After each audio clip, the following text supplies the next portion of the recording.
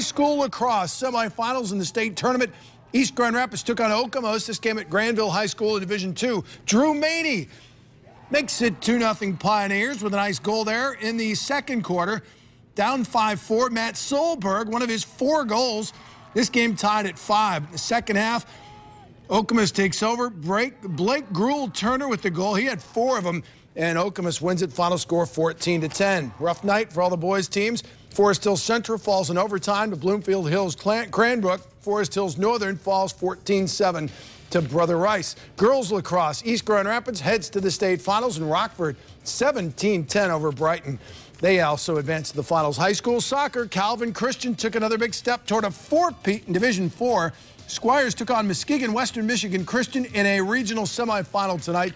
First half, Madeline Curry chips it over the defender's head and into the goal, made it 1-0. It was 1-1 late in the game, and watch this shot by Whitney Coates.